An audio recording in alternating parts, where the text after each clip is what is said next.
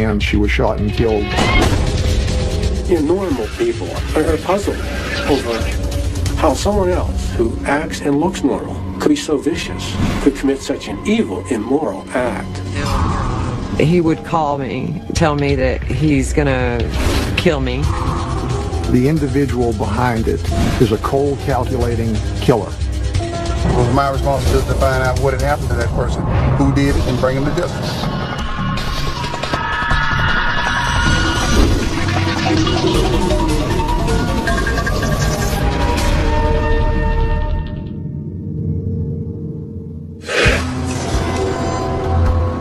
It's a cool January morning in the exclusive Buckhead district of Atlanta, Georgia. Often described as the jewel of the city, this quiet community will soon learn that a single act of violence can shatter their peaceful lives and set in motion one of the most torturous investigations the city has ever seen. The lady received a call, a man not seen before in the neighborhood. Somebody wanted to get her the door to shoot her, to do harm to her. At 8:20 in the morning, Atlanta police receive a frantic call from Buckhead resident Bob Christensen. His neighbor, a well-known socialite named Lita Sullivan, has been shot in the head. First responders quickly descend on the scene, followed by the homicide unit. The victim, barely hanging on to life, is rushed to the nearest hospital. She's alive, but unable to speak. It's now up to investigators to tell her story. When you're working a homicide, you're listening and watching at the same time. And I'm surveying the crime scene, and I can see for myself what had transpired. There were shell casings lying on the floor, one just inside the front door and one behind the front door. It's obvious that the person who came to the door and delivered the flowers shot her.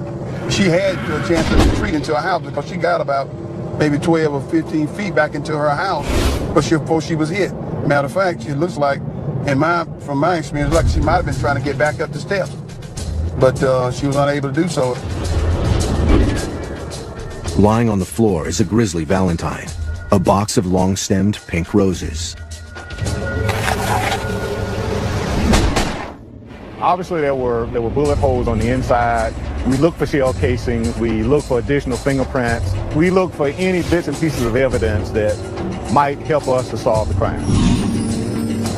Stranger still is an item found just a few feet away. It's a postcard from a friend of the family named Ed Wheeler, and the card reads that he will not be able to testify at Lita's upcoming divorce hearing. I didn't know whether the postcard was related to the incident or not. I didn't know. When you hear that somebody has a court hearing that same day and something like this happened, and you begin to think, what if? So that's where we were. Then, inside one of the upstairs closets, investigators make their most startling discovery yet. One of Lita Sullivan's best friends, Poppy Marable, was actually in the condominium. Mrs. Marable was there with Mrs. Sullivan and spent the night with her. Visibly shaken, Poppy explains to police that she and Lita had both been on the second floor when the flower delivery man arrived. But Lita went downstairs by herself to sign for them. She heard the noise from the shot. She immediately locked herself in the room and just sort of panicked. She didn't know what had taken place. It was not unusual, in my opinion, for her to kind of just stay put until help arrived. She claims to have no idea who the assailant was since she never saw his face. But while Poppy is helpful, at this stage, police can't rule anything out. I don't know what we have. I know we have, while at the scene, I found out that she had expired at the hospital. Then I knew we had a homicide. And it was my responsibility to find out what had happened, who did it, and bring them to justice. Next, investigators bring Lita's neighbor, Bob Christensen, in for questioning, since he was the one who called police in the first place. Still reeling from his neighbor's death, he reconstructs the series of events leading up to the 911 call.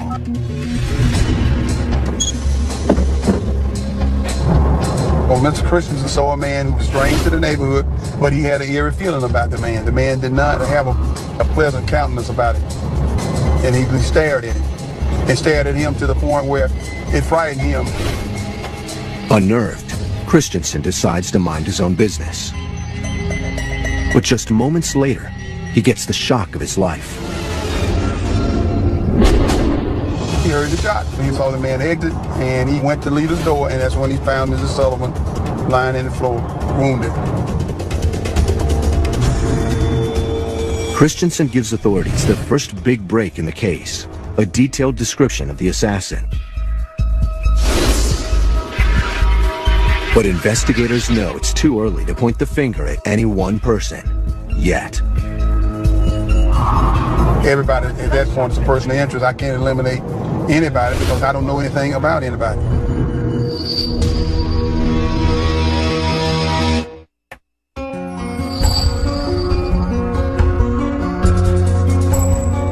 In January of 1987, Atlanta police are investigating the brutal murder of socialite Lita Sullivan, who was gunned down in her home after accepting flowers from a delivery man. We were pretty convinced that when the crime occurred, it occurred very quickly. So I doubt very seriously if there was enough time for anybody to go in to commit a robbery.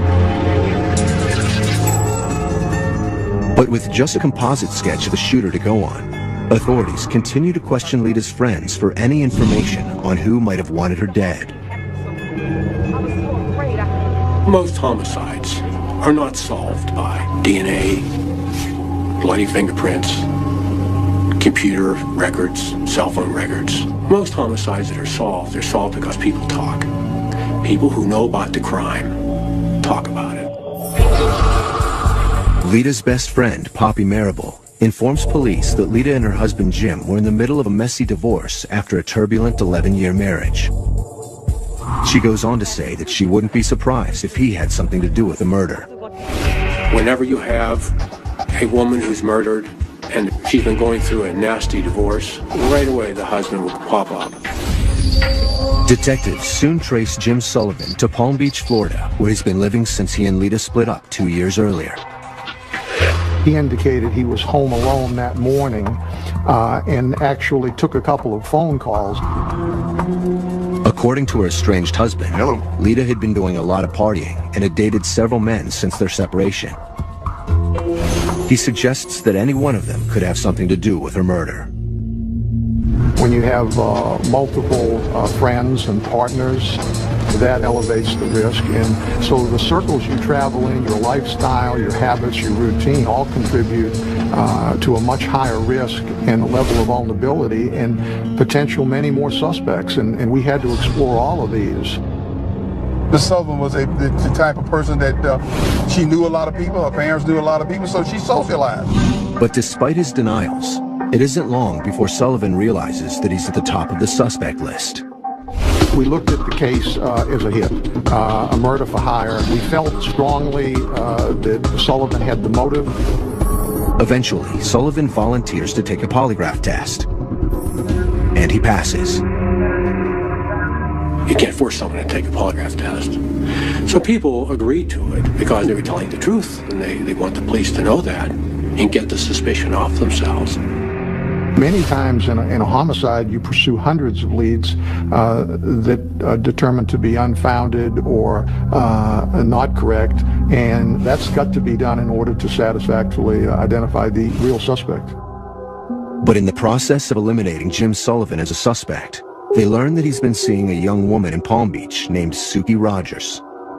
She became a person of interest because we were trying to eliminate everybody as a suspect. Suki was the girlfriend and Sullivan was still married. So obviously she would become a suspect because she could have a motive for wanting Lita out of the way. Rogers gives police an alibi, but not much else. Meanwhile, Ed Wheeler, the man who sent Lita the postcard found at the crime scene, is brought in for questioning. He tells police that Lita and Jim both wanted him to testify in their divorce proceedings. Feeling trapped, He decided not to testify for either, but he didn't have the heart to tell Lita in person, so he sent the card. The story seems plausible enough, but it doesn't let Wheeler off the hook, and he remains a person of interest in the case. Until we know what we got, like, you can't just say, well, this person here is eliminated. You can't do that. So you just go in with an open mind, but you go in with an open mind and you're cautious. Investigators' next move is to focus on the roses that the shooter delivered to the house. We knew the flowers were involved in the homicide, so we reached out and paid a visit to all of the local flower shops.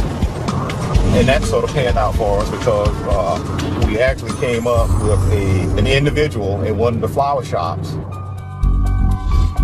What kind of flowers? And Randall Benson was in charge of the flower shop. He was able to give us a description of the people who came in and purchased some flowers. Benson tells police that around 8 a.m. on the day of the murder, two men were anxiously waiting for the flower shop to open. One stayed behind in the car, while the other followed him into the store. Benson said that this guy looked like he was kind of weather-beaten, kind of worn. Randall was in the process of wrapping up the flowers, and he said the guy was in a hurry. He said, listen, stop, just let me have them. He said, well, what about the card? He said, I don't want a card. And I think he might have used a curse word to decline the card. He threw a $20 bill at him and left without accepting the change. 15 minutes later, Lita lay bleeding on her foyer floor with those same roses by her side. Randall Benson was brought down to the homicide unit where he was able to work with an artist to give us a composite drawing of the suspect. Randall also provides a description of the man who stayed behind in the car. And while neither sketch matches the composite supplied by Lita's neighbor, it's still a big break for police.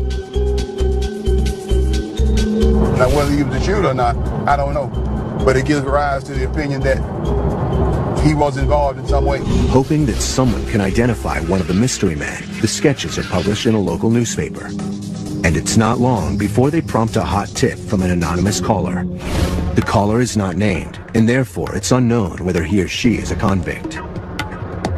In any investigation, we get information and investigative leads from many different types of people.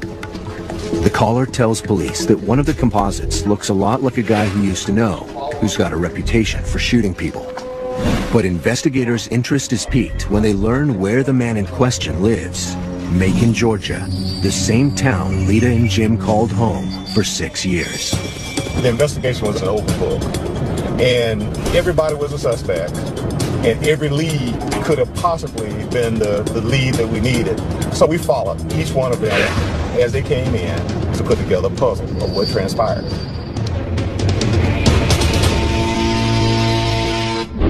The FBI Laboratory's Special Project Unit, or SPU, is staffed with a team of art specialists that not only create composite sketches, but also crime scene reconstructions, animated and interactive 2D and 3D digital models, diagrams, maps, charts, and other visual aids to help solve cases.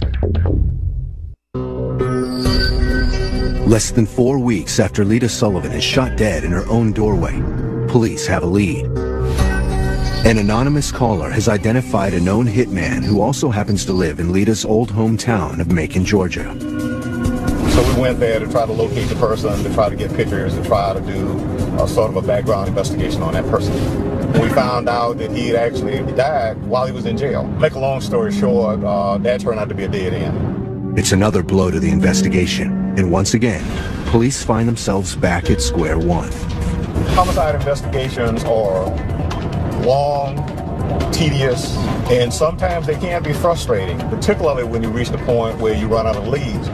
The good thing about homicide investigations is that they're never closed, and there's always the possibility that one day you'll get that bit of information that you need to solve the case.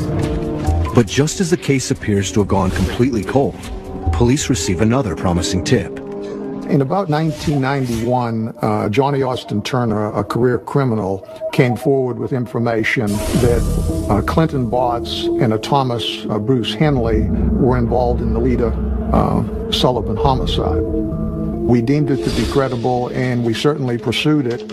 with a vengeance because no one at the time was in custody. Turner indicated that Henley had bragged about this and that he had also seen Henley in possession of a 9mm Smith & Wesson, which was determined to be the murder weapon. A background check reveals that both Henley and Botts have criminal records. Botts had been incarcerated for burglary, while Henley served time for burglary and aggravated assault. We were looking for the flower purchases, and Henley did have a similarity to one of the composites. They were unemployed, career criminals, and clearly good suspects in this case. Police locate the two men and bring them in for questioning, but they deny any involvement. And when police interrogate their informant, Johnny Turner, again, he implicates a third man. His name is Marvin Marable. I don't know Turner's motive other than I can't see into his head, but I do think it was to receive consideration with his sentence. He was incarcerated and possibly lighten the load on him and how much time he would have to serve if this is deemed to be plausible and good information. Although leery of Turner's motivation, police look up Marvin Marable. To their surprise, he turns out to be the ex-husband of Lita's best friend, Poppy, and an ex-cop. Marvin Marable was a smart man, very articulate man, quiet, a person who would exercise his Fifth Amendment rights, just refused to cooperate, other than the fact that he would give you his name and he would acknowledge the fact that he knew Miss Sullivan, but that was about it. His evasiveness prompts investigators to dig a little deeper. We had reason to believe, because of information that we had developed, that Marvin might have been a little bit jealous of the relationship between Lita and Poppy. Poppy and Lita were spending a tremendous amount of time together, and Marvin had some problems as a result of that with his wife, and that they were possibly about to end up going through divorce proceedings themselves. That's when Marvin Marable makes a decision that will come back to haunt him. Marvin recorded some telephone conversations that took place between Lita Sullivan and Poppy. And some of those conversations were pertaining to the divorce. The tapes include details concerning the divorce Lita Sullivan was seeking from her husband. For a price, the ex-cop eventually shares those tapes with Jim Sullivan. But when Poppy learns about them, she tells Lita, who in turn informs the police.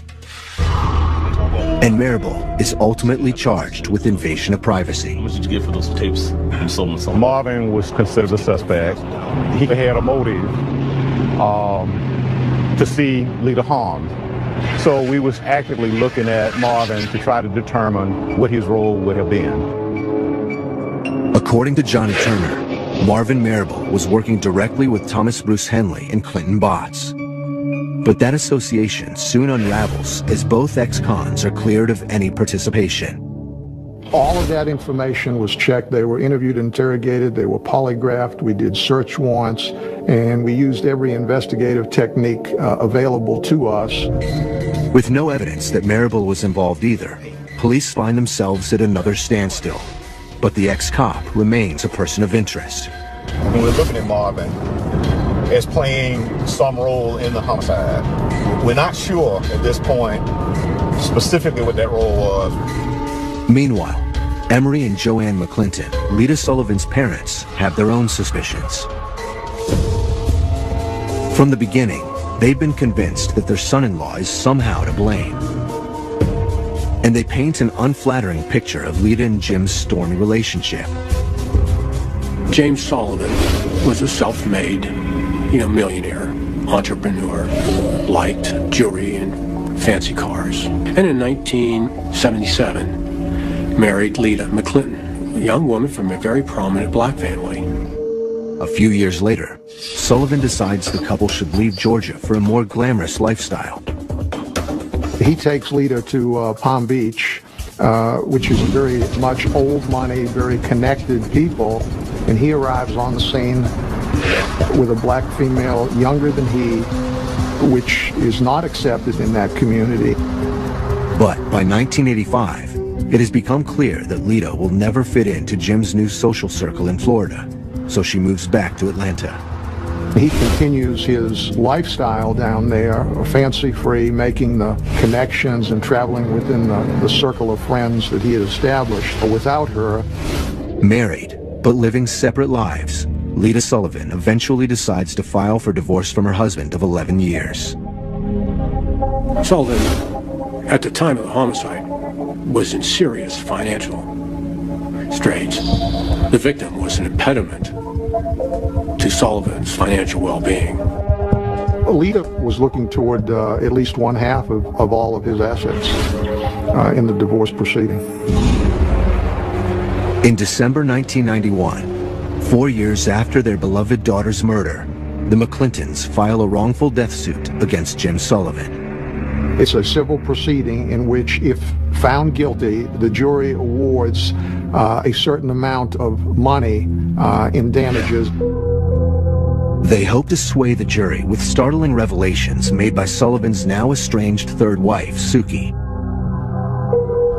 She was afraid for her life. Jim had told her the same thing that happened to Lita could happen to her, which directly inferred that he was responsible for what happened to Lita. Suki felt that Jim Sullivan would take her life if the circumstances warranted it. Disclosures in the civil suit against Jim Sullivan move him back to the top of the suspect list. And federal prosecutors launch a criminal case as well. The federal government decided to move on that with minimal evidence, and as a result they wanted to conduct a search warrant of his residence in Palm Beach. Atlanta investigators team up with the FBI to search Sullivan's home. We didn't discover anything that directly linked him to the homicide of Lita Sullivan. But his phone records may tell a different story. So we started looking at them for that particular date, the date of the homicide. And on that log of telephone calls, we saw one that was made from the Atlanta area in the 404 area to Palm Beach. And what struck me strange about it was the fact that it was during the time that we anticipated that the murder took place. And I just had a good feeling, and I said, this right here is the key to this murder.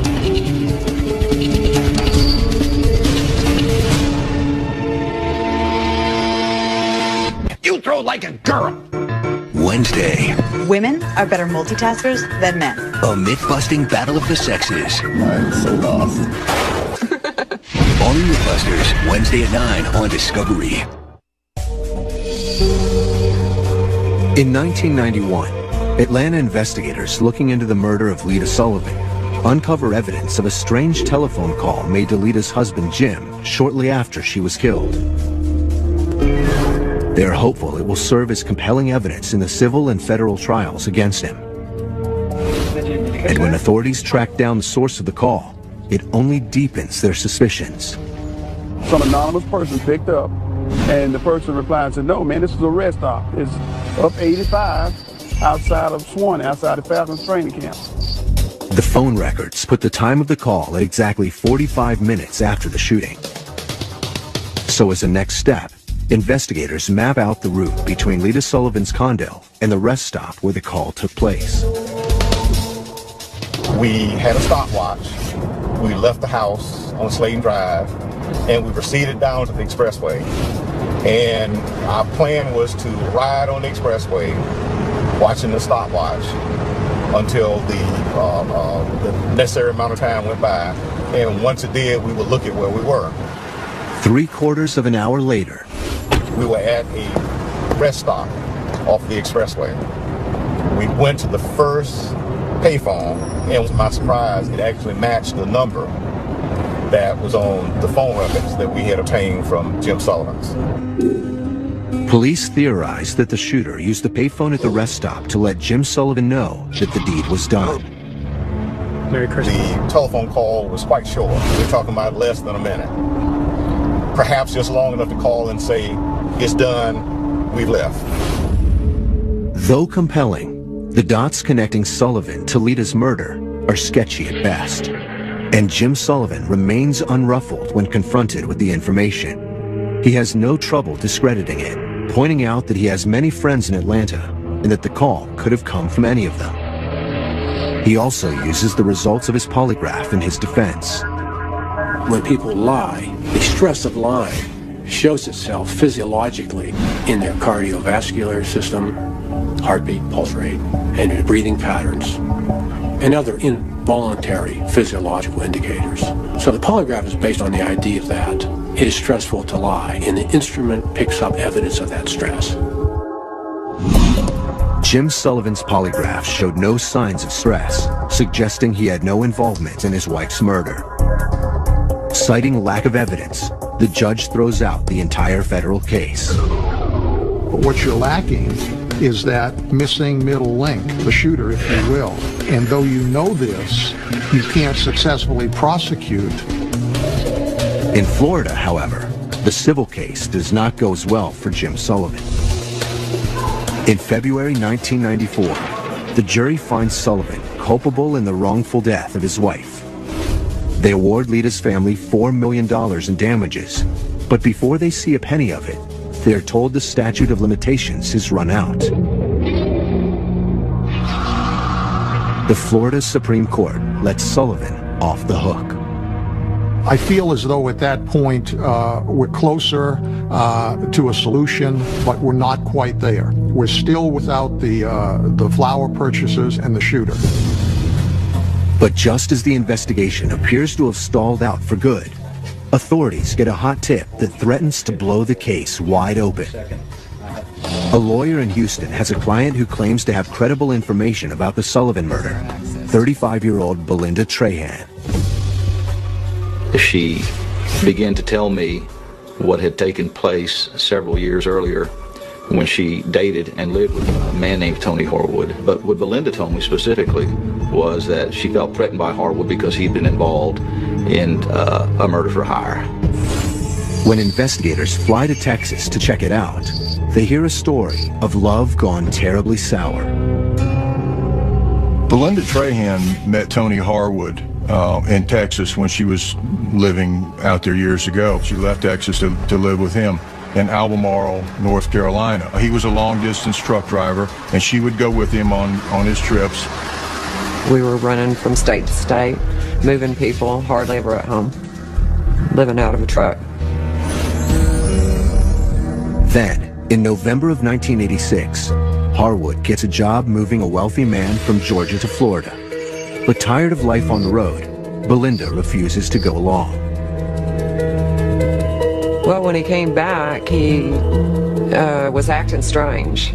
And I asked him, I said, "What's with you?" And he says, "The least you know, the better off you are." Harwood eventually confesses to Belinda that the man he'd just moved to Florida has hired him to kill his wife. And I just didn't believe that. I didn't believe it at all. But when Harwood returns home from his next trip, he assures Belinda that the deed is done. Belinda laughed and he said, "No, I'm serious. If you don't believe me, come with me. I'll take you to meet the man and you can be present when he pays me." He told me, "Come on, I want to take you somewhere."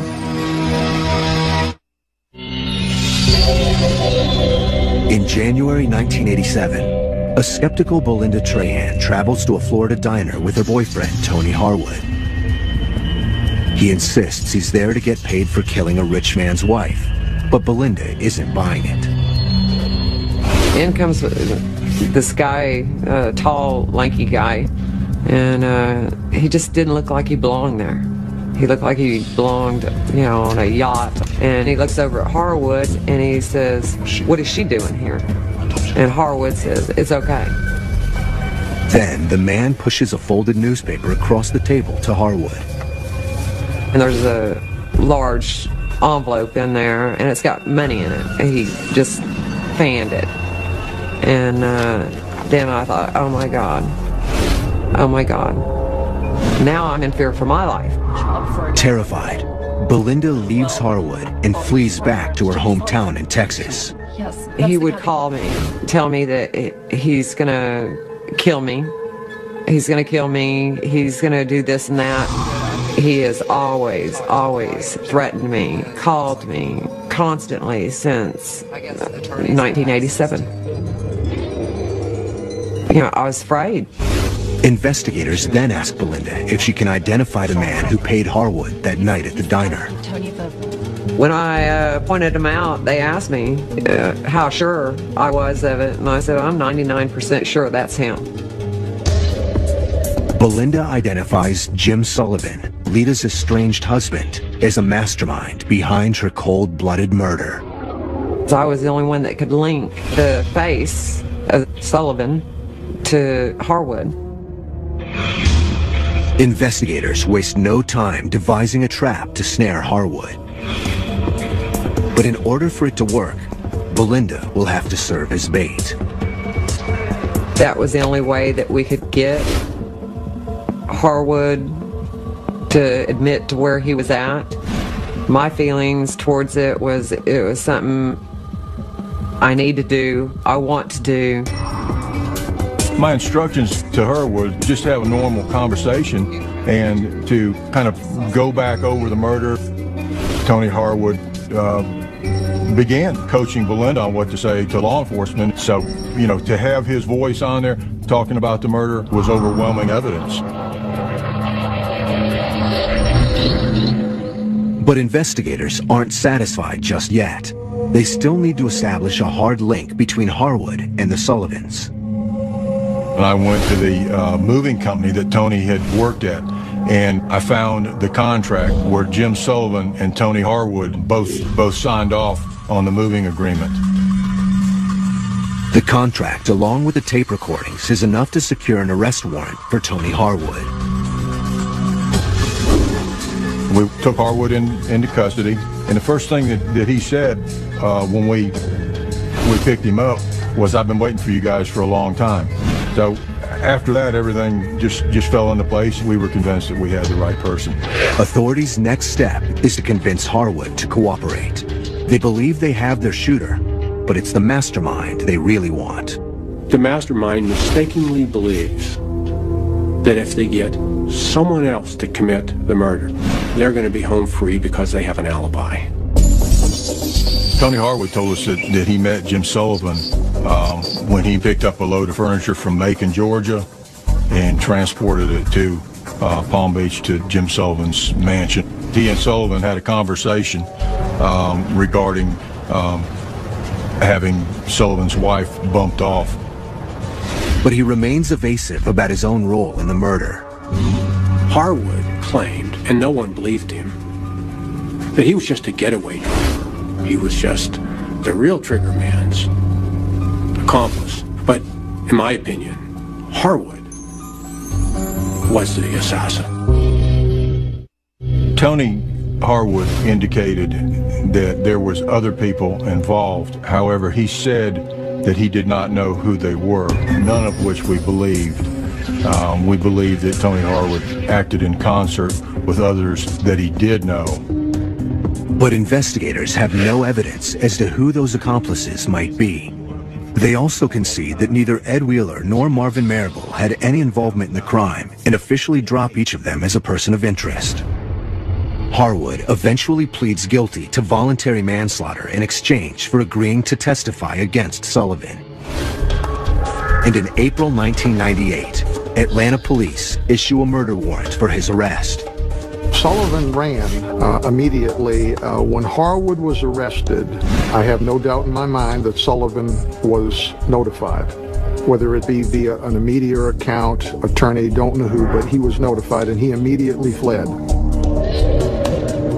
Suddenly, federal and local authorities find themselves on a worldwide manhunt. We're never concerned about whether or not we're going to find Mr. Sullivan. We just know that it's going to be a lengthy investigation, especially somebody that has the money that Mr. Sullivan had. With his millions of dollars, Sullivan could realistically be anywhere. And by 2002, all leads have gone stale. It is then that investigators decide to use the media to their advantage. America's Most Wanted has always been a friend of law enforcement. They've always been very helpful in assisting in locating fugitives, especially fugitives that are very difficult to catch. In the program's wake, 3 different tips come in from Thailand.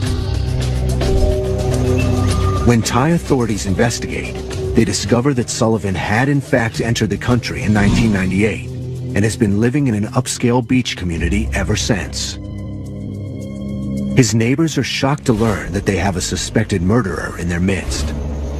On July 3rd, 2002, Jim Sullivan's long holiday finally comes to an end. He was in total shock and disbelief that he had been located and continued to deny any involvement in the murder of his wife.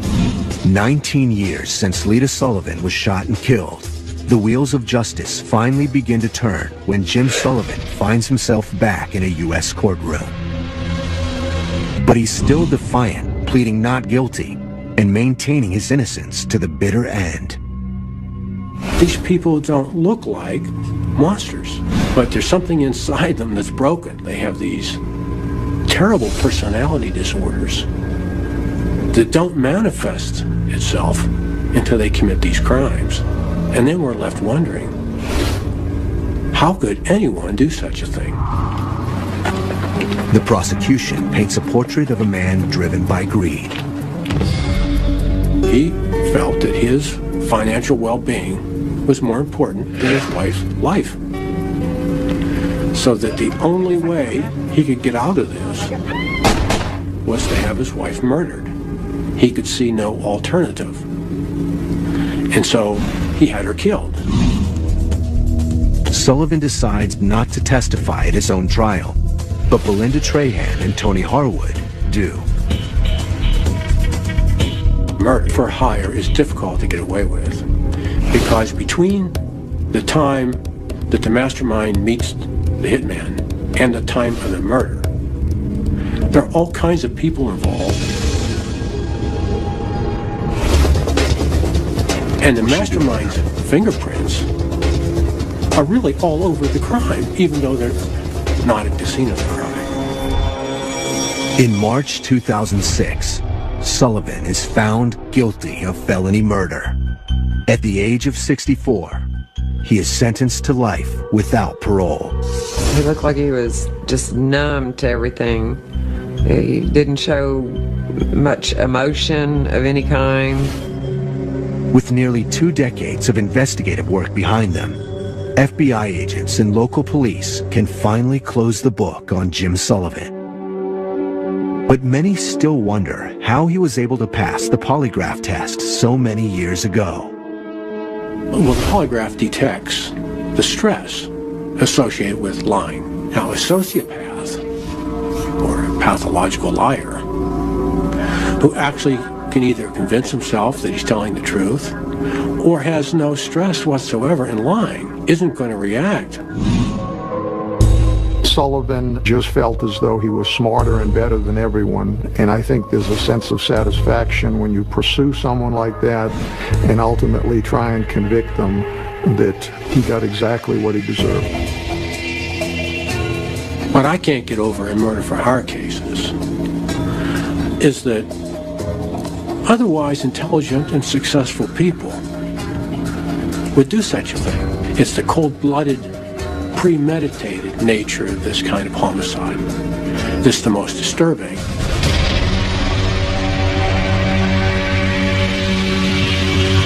Brutal murder of socialite Lita Sullivan, who was gunned down in her home after accepting flowers from a delivery man. We were pretty convinced that when the crime occurred, it occurred very quickly. So I doubt very seriously if there was enough time for anybody to go in to commit a robbery.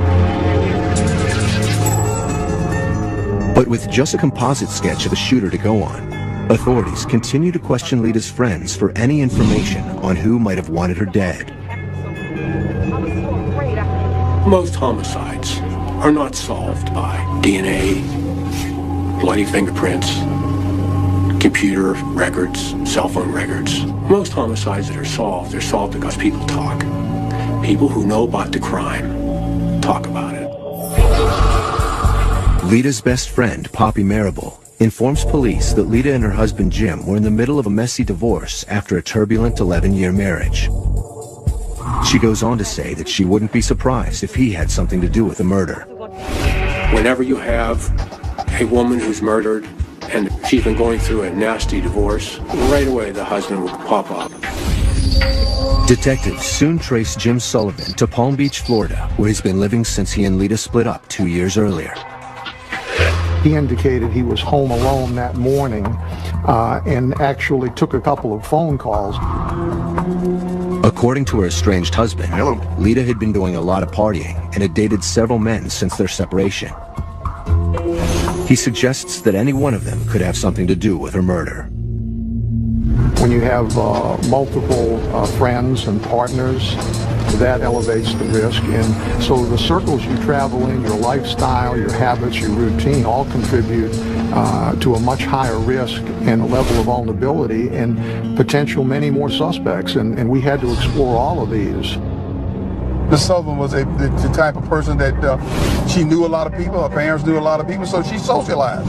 But despite his denials, it isn't long before Sullivan realizes that he's at the top of the suspect list.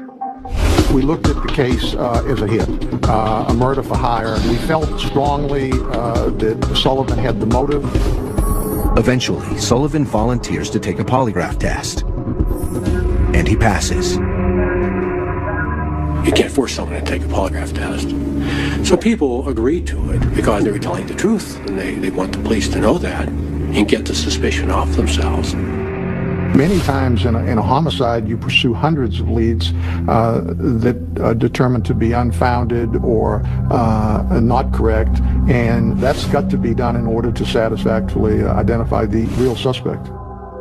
But in the process of eliminating Jim Sullivan as a suspect, they learn that he's been seeing a young woman in Palm Beach named Suki Rogers. She became a person of interest because we were trying to eliminate everybody as a suspect. Suki was the girlfriend and Sullivan was still married. So obviously she would become a suspect because she could have a motive for wanting Lita out of the way. Rogers gives police an alibi, but not much else. Meanwhile, Ed Wheeler, the man who sent Lita the postcard found at the crime scene, is brought in for questioning. He tells police that Lita and Jim both wanted him to testify in their divorce proceedings. Feeling trapped, he decided not to testify for either, but he didn't have the heart to tell Lita in person, so he sent the card. The story seems plausible enough, but it doesn't let Wheeler off the hook, and he remains a person of interest in the case. Until we know what we got, like, you can't just say, well, this person is eliminated. You can't do that. So you just go in with an open mind, but you go in with an open mind and you're cautious. Investigators' next move is to focus on the roses that the shooter delivered to the house. We knew the flowers were involved in the homicide, so we reached out and paid a visit to all of the local florist shops. And that sort of panned out for us because we actually came up with an individual in one of the flower shops. What kind of flowers? And Randall Benson was in charge of the flower shop. He was able to give us a description of the people who came in and purchased some flowers. Benson tells police that around 8 a.m. on the day of the murder, two men were anxiously waiting for the flower shop to open. One stayed behind in the car, while the other followed him into the store. Benson said that this guy looked like he was kind of weather-beaten, kind of worn. Randall was in the process of wrapping up the flowers, and he said the guy was in a hurry. He said, listen, stop, just let me have them. He said, well, what about the card? He said, I don't want a card. And I think he might have used a curse word to decline the card. He threw a $20 bill at him and left without accepting the change. 15 minutes later, Lita lay bleeding on her foyer floor with those same roses by her side. Randall Benson was brought down to the homicide unit where he was able to work with an artist to give us a composite drawing of the suspect. Randall also provides a description of the man who stayed behind in the car. And while neither sketch matches the composite supplied by Lita's neighbor, it's still a big break for police. Now, whether he was the shooter or not, I don't know. But it gives rise to the opinion that he was involved in some way. Hoping that someone can identify one of the mystery men, the sketches are published in a local newspaper. And it's not long before they prompt a hot tip from an anonymous caller. The caller is not named, and therefore it's unknown whether he or she is a convict. In any investigation, we get information and investigative leads from many different types of people. The caller tells police that one of the composites looks a lot like a guy he used to know, who's got a reputation for shooting people. But investigators' interest is piqued when they learn where the man in question lives. Macon, Georgia, the same town Lita and Jim called home for 6 years. The investigation was an open book, and everybody was a suspect, and every lead could have possibly been the lead that we needed. So we followed each one of them as they came in to put together a puzzle of what transpired.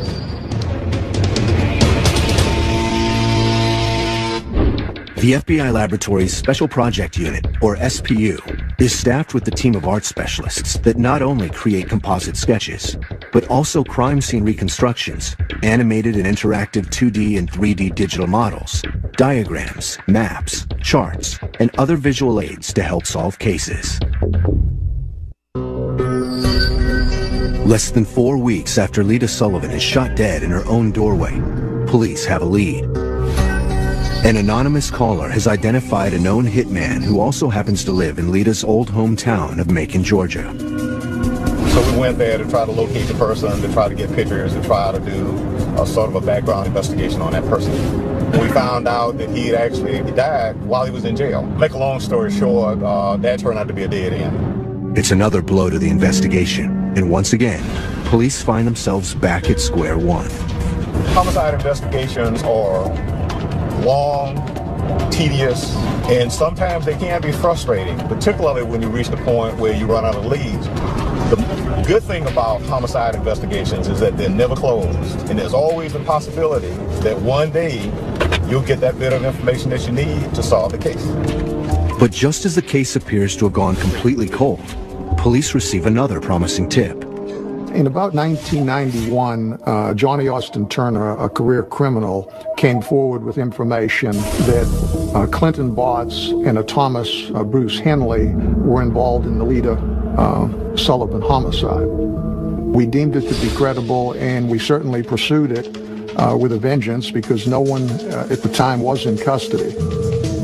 Turner indicated that Henley had bragged about this and that he had also seen Henley in possession of a 9mm Smith & Wesson, which was determined to be the murder weapon. A background check reveals that both Henley and Botts have criminal records. Botts had been incarcerated for burglary, while Henley served time for burglary and aggravated assault. We were looking for the flower purchases, and Henley did have a similarity to one of the composites. They were unemployed career criminals and clearly good suspects in this case. Police locate the two men and bring them in for questioning, but they deny any involvement. And when police interrogate their informant, Johnny Turner, again, he implicates a third man. His name is Marvin Marable. I don't know Turner's motive other than I can't see into his head, but I do think it was to receive consideration with his sentence. He was incarcerated and possibly lighten the load on him and how much time he would have to serve if this is deemed to be plausible and good information. Although leery of Turner's motivation, police look up Marvin Marable. To their surprise, he turns out to be the ex-husband of Lita's best friend, Poppy, and an ex-cop. Marvin Marable was a smart man, very articulate man, quiet, a person who would exercise his Fifth Amendment rights, just refused to cooperate, other than the fact that he would give you his name and he would acknowledge the fact that he knew Mr. Sullivan, but that was about it. His evasiveness prompts investigators to dig a little deeper. We had reason to believe, because of information that we had developed, that Marvin might have been a little bit jealous of the relationship between Lita and Poppy. Poppy and Lita were spending a tremendous amount of time together, and Marvin had some problems as a result of that with his wife, and that they were possibly about to end up going through divorce proceedings themselves. That's when Marvin Marable makes a decision that will come back to haunt him. Marvin recorded some telephone conversations that took place between Lita Sullivan and Poppy. And some of those conversations were pertaining to the divorce. The tapes include details concerning the divorce Lita Sullivan was seeking from her husband. For a price, the ex-cop eventually shares those tapes with Jim Sullivan. But when Poppy learns about them, she tells Lita, who in turn informs the police. And Marable is ultimately charged with invasion of privacy. What did you get for those tapes? Marvin was considered a suspect. He had a motive to see Lita harmed. So we was actively looking at Marvin to try to determine what his role would have been. According to Johnny Turner, Marvin Marable was working directly with Thomas Bruce Henley and Clinton Botts. But that association soon unravels as both ex-cons are cleared of any participation. All of that information was checked. They were interviewed, interrogated, they were polygraphed, we did search warrants, and we used every investigative technique available to us. With no evidence that Marable was involved either, police find themselves at another standstill. But the ex-cop remains a person of interest. When we're looking at she opened the door to receive some flowers, and before she could even take them in her hands, she was shot and killed. Normal people are puzzled over how someone else who acts and looks normal could be so vicious, could commit such an evil, immoral act. He would call me, tell me that he's gonna kill me. The individual behind it is a cold, calculating killer. It was my responsibility to find out what had happened to that person, who did it, and bring him to justice.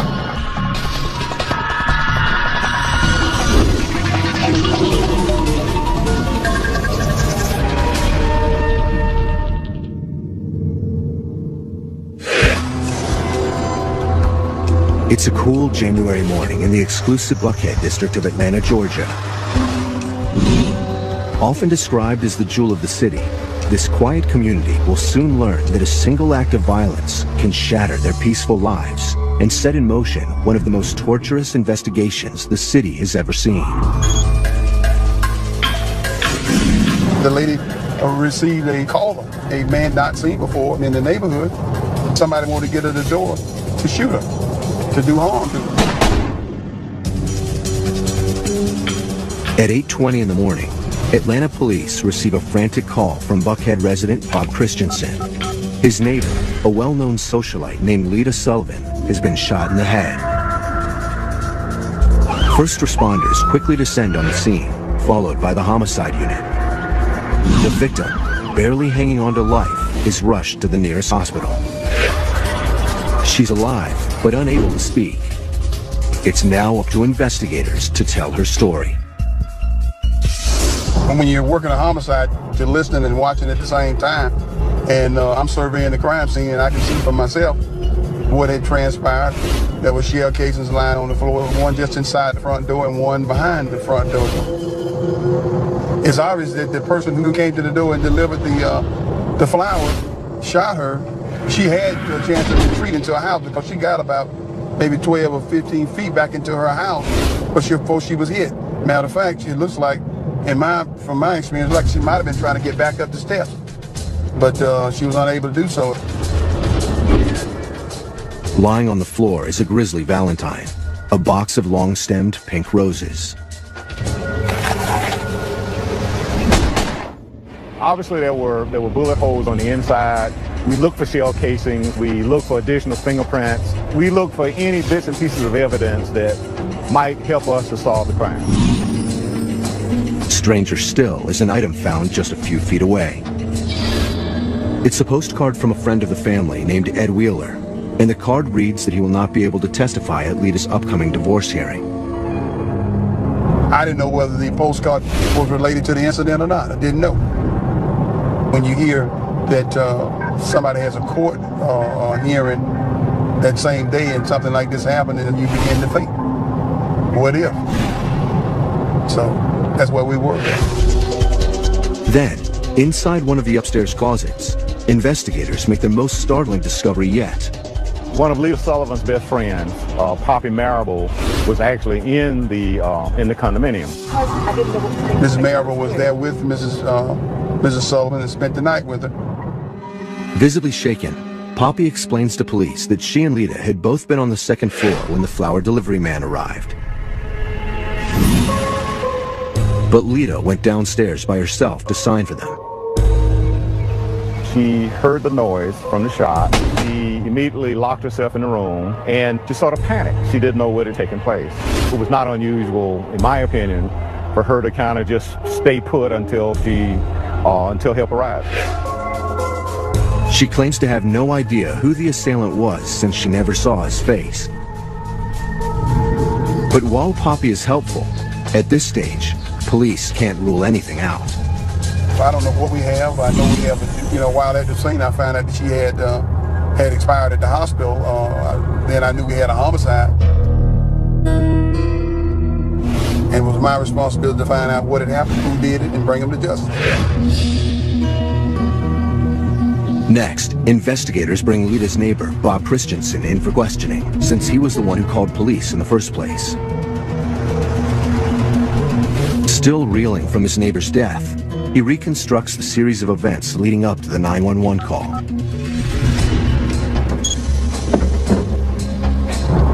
Well, Mr. Christensen saw a man who was strange to the neighborhood, but he had an eerie feeling about the man. The man did not have a pleasant countenance about it. And he stared at him, and stared at him to the point where it frightened him. Unnerved, Christensen decides to mind his own business. But just moments later, he gets the shock of his life. He heard the shot. He saw the man exit, and he went to Lita's door, and that's when he found Mrs. Sullivan lying in the floor, wounded. Christensen gives authorities the first big break in the case, a detailed description of the assassin.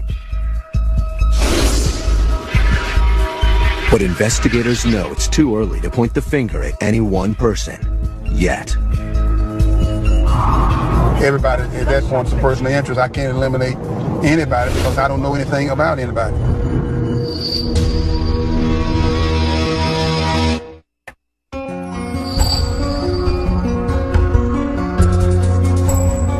In January of 1987, Atlanta police are investigating the brutal Self physiologically in their cardiovascular system, heartbeat, pulse rate, and their breathing patterns, and other involuntary physiological indicators. So the polygraph is based on the idea that it is stressful to lie, and the instrument picks up evidence of that stress. Jim Sullivan's polygraph showed no signs of stress, suggesting he had no involvement in his wife's murder. Citing lack of evidence, the judge throws out the entire federal case. What you're lacking is that missing middle link, the shooter, if you will. And though you know this, you can't successfully prosecute. In Florida, however, the civil case does not go as well for Jim Sullivan. In February 1994, the jury finds Sullivan culpable in the wrongful death of his wife. They award Lita's family $4 million in damages, but before they see a penny of it, they are told the statute of limitations has run out. The Florida Supreme Court lets Sullivan off the hook. I feel as though at that point we're closer to a solution, but we're not quite there. We're still without the flower purchasers and the shooter. But just as the investigation appears to have stalled out for good, authorities get a hot tip that threatens to blow the case wide open. A lawyer in Houston has a client who claims to have credible information about the Sullivan murder, 35-year-old Belinda Trahan.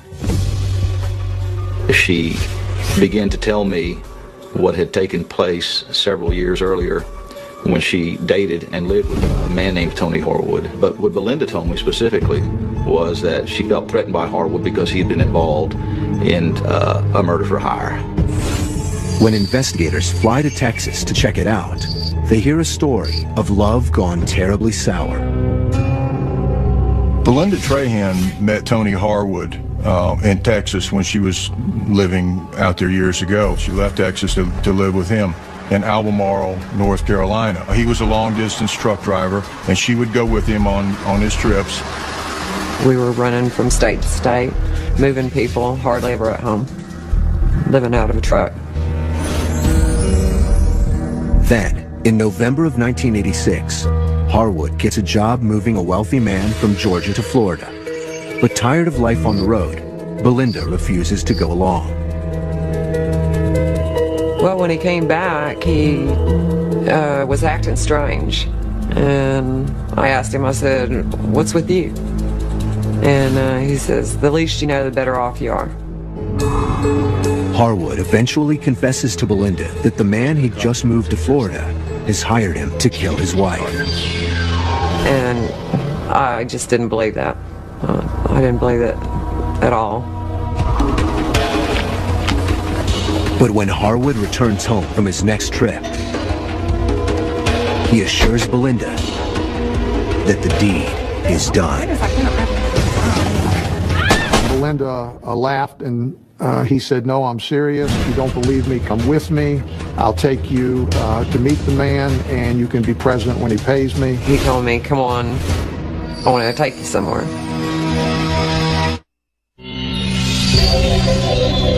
In January 1987, a skeptical Belinda Trahan travels to a Florida diner with her boyfriend, Tony Harwood. He insists he's there to get paid for killing a rich man's wife, but Belinda isn't buying it. In comes this guy, tall, lanky guy, and he just didn't look like he belonged there. He looked like he belonged, you know, on a yacht. And he looks over at Harwood and he says, "What is she doing here?" And Harwood says, "It's okay." Then the man pushes a folded newspaper across the table to Harwood. And there's a large envelope in there, and it's got money in it. And he just fanned it. And then I thought, oh my God. Oh my God. Now I'm in fear for my life. Terrified, Belinda leaves Harwood and flees back to her hometown in Texas. He would call me, tell me that he's gonna kill me. He's gonna kill me. He's gonna do this and that. He has always, always threatened me, called me constantly since 1987. You know, I was afraid. Investigators then ask Belinda if she can identify the man who paid Harwood that night at the diner. When I pointed him out, they asked me how sure I was of it, and I said, I'm 99% sure that's him.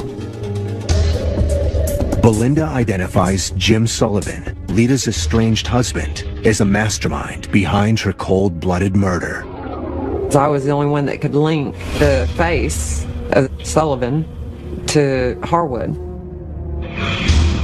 Investigators waste no time devising a trap to snare Harwood. But in order for it to work, Belinda will have to serve as bait. That was the only way that we could get Harwood to admit to where he was at. My feelings towards it was something I need to do, I want to do. My instructions to her was just have a normal conversation and to kind of go back over the murder. Tony Harwood began coaching Belinda on what to say to law enforcement. So, you know, to have his voice on there talking about the murder was overwhelming evidence. Is playing some role in the homicide.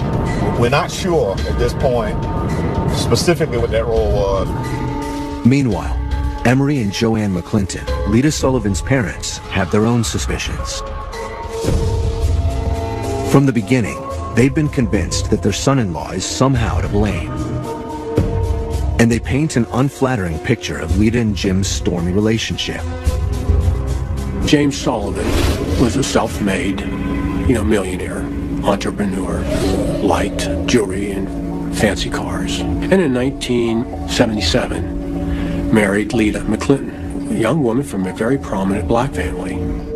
A few years later, Sullivan decides the couple should leave Georgia for a more glamorous lifestyle. He takes Lita to Palm Beach, which is very much old money, very connected people, and he arrives on the scene with a black female younger than he, which is not accepted in that community. But by 1985, it has become clear that Lita will never fit into Jim's new social circle in Florida, so she moves back to Atlanta. He continues his lifestyle down there, fancy-free, making the connections and traveling within the circle of friends that he had established. Without her, married, but living separate lives, Lita Sullivan eventually decides to file for divorce from her husband of 11 years. Sullivan, at the time of the homicide, was in serious financial straits. The victim was an impediment to Sullivan's financial well-being. Lita was looking toward at least one half of all of his assets in the divorce proceeding. In December 1991, 4 years after their beloved daughter's murder, the McClintons file a wrongful death suit against Jim Sullivan. It's a civil proceeding in which, if found guilty, the jury awards a certain amount of money in damages. They hope to sway the jury with startling revelations made by Sullivan's now estranged third wife, Suki. She was afraid for her life. Jim had told her the same thing that happened to Lita could happen to her, which directly inferred that he was responsible for what happened to Lita. Suki felt that Jim Sullivan would take her life if the circumstances warranted it. Disclosures in the civil suit against Jim Sullivan move him back to the top of the suspect list. And federal prosecutors launch a criminal case as well. The federal government decided to move on that with minimal evidence, and as a result they wanted to conduct a search warrant of his residence in Palm Beach. Atlanta investigators team up with the FBI to search Sullivan's home. We didn't discover anything that directly linked him to the homicide of Lita Sullivan. But his phone records may tell a different story. So we started looking at them for that particular date, the date of the homicide. And on that log of telephone calls, we saw one that was made from the Atlanta area, in the 404 area to Palm Beach.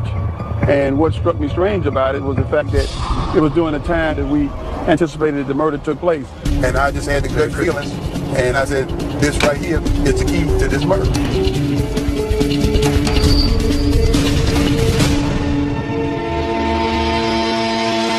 You throw like a girl.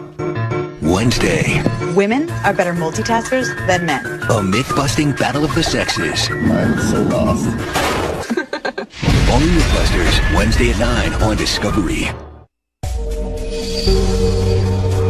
In 1991, Atlanta investigators looking into the murder of Lita Sullivan uncover evidence of a strange telephone call made to Lita's husband Jim shortly after she was killed. They are hopeful it will serve as compelling evidence in the civil and federal trials against him. And when authorities track down the source of the call, it only deepens their suspicions. Some anonymous person picked up, and the person replied and said, no, man, this is a rest stop. It's up 85 outside of Swan, outside the Falcons training camp. The phone records put the time of the call at exactly 45 minutes after the shooting. So as a next step, investigators map out the route between Lita Sullivan's condo and the rest stop where the call took place. We had a stopwatch. We left the house on Slayton Drive, and we proceeded down to the expressway. And our plan was to ride on the expressway, watching the stopwatch until the necessary amount of time went by. And once it did, we would look at where we were. 3/4 of an hour later, we were at a rest stop off the expressway. We went to the first payphone, and to my surprise, it actually matched the number that was on the phone records that we had obtained from Jim Sullivan's. Police theorize that the shooter used the payphone at the rest stop to let Jim Sullivan know that the deed was done. Merry Christmas. The telephone call was quite short. We're talking about less than a minute. Perhaps just long enough to call and say, it's done, we've left. Though compelling, the dots connecting Sullivan to Lita's murder are sketchy at best. And Jim Sullivan remains unruffled when confronted with the information. He has no trouble discrediting it, pointing out that he has many friends in Atlanta and that the call could have come from any of them. He also uses the results of his polygraph, and his police can't rule anything out. I don't know what we have. I know we have, while at the scene, I found out that she had expired at the hospital. Then I knew we had a homicide. It was my responsibility to find out what had happened, who did it, and bring them to justice. Next, investigators bring Lita's neighbor, Bob Christensen, in for questioning, since he was the one who called police in the first place. Still reeling from his neighbor's death, he reconstructs the series of events leading up to the 911 call.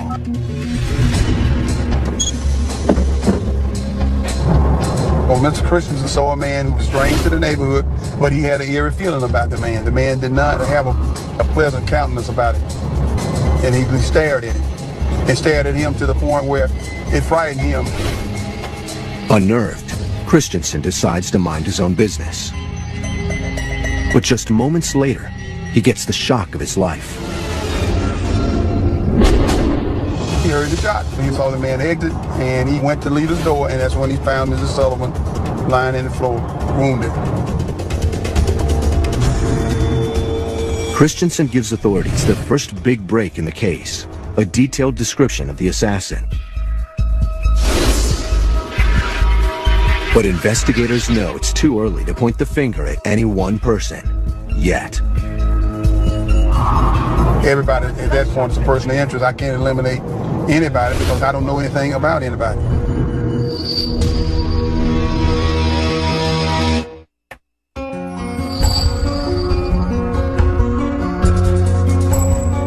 In January of 1987, Atlanta police are investigating the brutal murder of socialite Lita Sullivan, who was gunned down in her home after accepting flowers from a delivery man. We were pretty convinced that when the crime occurred, it occurred very quickly. So I doubt very seriously if there was enough time for anybody to go in to commit a robbery. But with just a composite sketch of the shooter to go on, authorities continue to question Lita's friends for any information on who might have wanted her dead. Most homicides are not solved by DNA, bloody fingerprints, computer records, cell phone records. Most homicides that are solved, they're solved because people talk. People who know about the crime talk about it. Lita's best friend, Poppy Marable, informs police that Lita and her husband Jim were in the middle of a messy divorce after a turbulent 11-year marriage. She goes on to say that she wouldn't be surprised if he had something to do with the murder. Whenever you have... and other visual aids to help solve cases. Less than 4 weeks after Lita Sullivan is shot dead in her own doorway, police have a lead. An anonymous caller has identified a known hitman who also happens to live in Lita's old hometown of Macon, Georgia. So we went there to try to locate the person, to try to get pictures, to try to do a sort of a background investigation on that person. We found out that he had actually died while he was in jail. Make a long story short, that turned out to be a dead end. It's another blow to the investigation, and once again, police find themselves back at square one. Homicide investigations are long, tedious, and sometimes they can be frustrating, particularly when you reach the point where you run out of leads. The good thing about homicide investigations is that they're never closed, and there's always the possibility that one day you'll get that bit of information that you need to solve the case. But just as the case appears to have gone completely cold, police receive another promising tip. In about 1991, Johnny Austin Turner, a career criminal, came forward with information that Clinton Botts and a Thomas Bruce Henley were involved in the Lita Sullivan homicide. We deemed it to be credible, and we certainly pursued it with a vengeance because no one at the time was in custody. Turner indicated that Henley had bragged about this and that he had also seen Henley in possession of a 9mm Smith & Wesson, which was determined to be the murder weapon. A background check reveals that both Henley and Botts have criminal records. Botts had been incarcerated for burglary, while Henley served time for burglary and aggravated assault. We were looking for the flower purchases, and Henley did have a similarity to one of the composites. They were unemployed career criminals and clearly good suspects in this case. Police locate the two men and bring them in for questioning, but they deny any involvement. And when police interrogate their informant, Johnny Turner, again, he implicates a third man. His name is Marvin Marable. I don't know Turner's motive other than I can't see into his head, but I do think it was to receive consideration with his sentence. He was incarcerated and possibly lighten the load on him and how much time he would have to serve if this is deemed to be plausible and good information.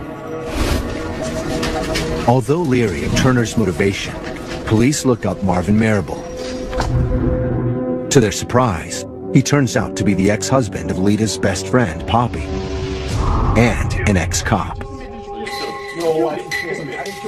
In December 1991, 4 years after their beloved daughter's murder, the McClintons file a wrongful death suit against Jim Sullivan.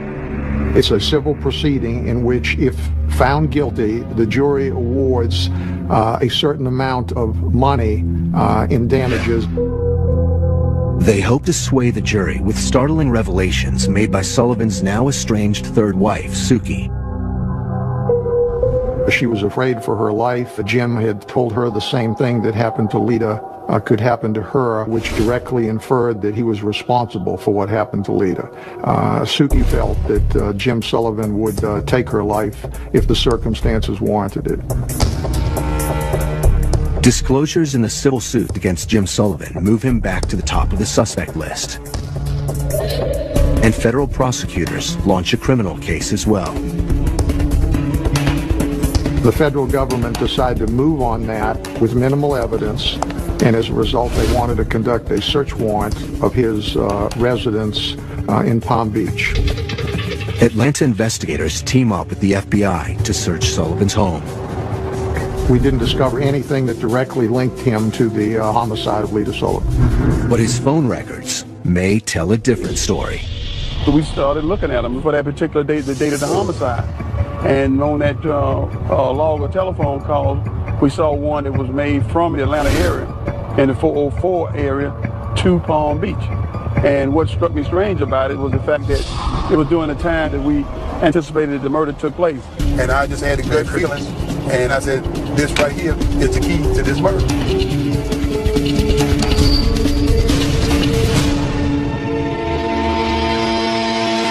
You throw like a girl. Wednesday. Women are better multitaskers than men. A myth-busting battle of the sexes. I'm so lost. All New Mythbusters, Wednesday at 9 on Discovery. In 1991, Atlanta investigators looking into the murder of Lita Sullivan uncover evidence of a strange telephone call made to Lita's husband Jim shortly after she was killed. They are hopeful it will serve as compelling evidence in the civil and federal trials against him. And when authorities track down the source of the call, it only deepens their suspicions. Some anonymous person picked up, and the person replied and said, no, man, this is a rest stop. It's up 85 outside of Swan, outside the Falcons training camp. The phone records put the time of the call at exactly 45 minutes after the shooting.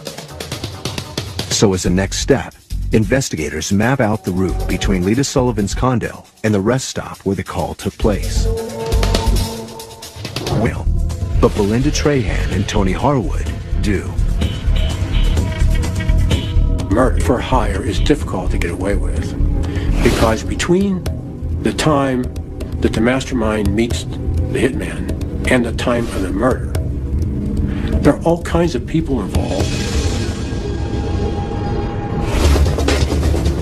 And the mastermind's fingerprints are really all over the crime, even though they're not at the scene of the crime. In March 2006, Sullivan is found guilty of felony murder. At the age of 64, he is sentenced to life without parole. He looked like he was just numb to everything. He didn't show much emotion of any kind. With nearly 2 decades of investigative work behind them, FBI agents and local police can finally close the book on Jim Sullivan. But many still wonder how he was able to pass the polygraph test so many years ago. Well, the polygraph detects the stress associated with lying. Now, a sociopath or a pathological liar who actually can either convince himself that he's telling the truth or has no stress whatsoever in lying isn't going to react. Sullivan just felt as though he was smarter and better than everyone, and I think there's a sense of satisfaction when you pursue someone like that and ultimately try and convict them that he got exactly what he deserved.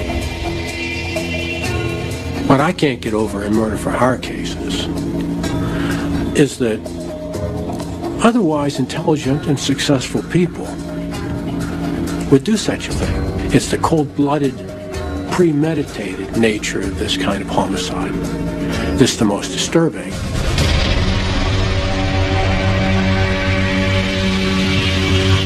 Brutal murder of socialite Lita Sullivan, who was gunned down in her home after accepting flowers from a delivery man. We were pretty convinced that when the crime occurred, it occurred very quickly. So I doubt very seriously if there was enough time for anybody to go in to commit a robbery. But with just a composite sketch of the shooter to go on, authorities continue to question Lita's friends for any information on who might have wanted her dead. Most homicides are not solved by DNA, bloody fingerprints, computer records, cell phone records. Most homicides that are solved, they're solved because people talk. People who know about the crime talk about it. The caller is not named, and therefore it's unknown whether he or she is a convict. In any investigation, we get information and investigative leads from many different types of people. The caller tells police that one of the composites looks a lot like a guy he used to know, who's got a reputation for shooting people. But investigators' interest is piqued when they learn where the man in question lives, Macon, Georgia, the same town Lita and Jim called home for 6 years. The investigation was an open book, and everybody was a suspect, and every lead could have possibly been the lead that we needed. So we followed each one of them as they came in to put together a puzzle of what transpired.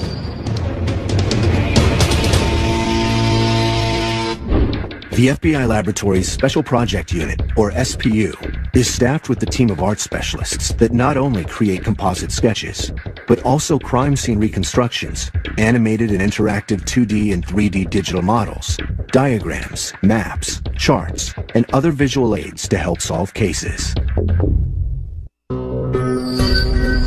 Less than 4 weeks after Lita Sullivan is shot dead in her own doorway, police have a lead. An anonymous caller has identified a known hitman who also happens to live in Lita's old hometown of Macon, Georgia. So we went there to try to locate the person, to try to get pictures, to try to do a sort of a background investigation on that person. We found out that he had actually died while he was in jail. Make a long story short, that turned out to be a dead end. It's another blow to the investigation, and once again, police find themselves back at square one. Homicide investigations are long, tedious, and sometimes they can be frustrating, particularly when you reach the point where you run out of leads. The good thing about homicide investigations is that they're never closed, and there's always the possibility that one day you'll get that bit of information that you need to solve the case. But just as the case appears to have gone completely cold, police receive another promising tip. In about 1991, Johnny Austin Turner, a career criminal, came forward with information that Clinton Botts and a Thomas Bruce Henley were involved in the Lita Sullivan homicide. We deemed it to be credible, and we certainly pursued it with a vengeance because no one at the time was in custody. Turner indicated that Henley had bragged about this and that he had also seen Henley in possession of a 9mm Smith & Wesson, which was determined to be the murder weapon. A background check reveals that both Henley and Botts have criminal records. Botts had been incarcerated for burglary, while Henley served time for burglary. He was strange to the neighborhood, but he had an eerie feeling about the man. The man did not have a pleasant countenance about it. And he stared at him, and stared at him to the point where it frightened him. Unnerved, Christensen decides to mind his own business. But just moments later, he gets the shock of his life. He heard the shot. He saw the man exit, and he went to Lita's door, and that's when he found Mrs. Sullivan lying in the floor, wounded. Christensen gives authorities the first big break in the case, a detailed description of the assassin. But investigators know it's too early to point the finger at any one person, yet. Everybody at that point is a person of interest. I can't eliminate anybody because I don't know anything about anybody.